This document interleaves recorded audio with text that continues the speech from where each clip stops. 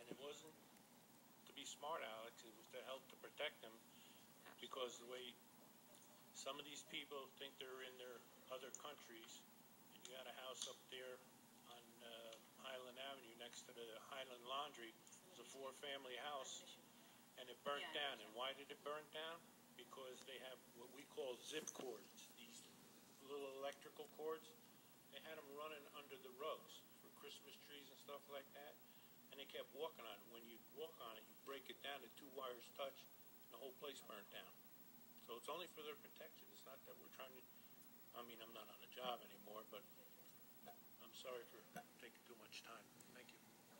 I would just ask that the next time you come, sir, that you don't address people as these people, because I feel offended. Sorry.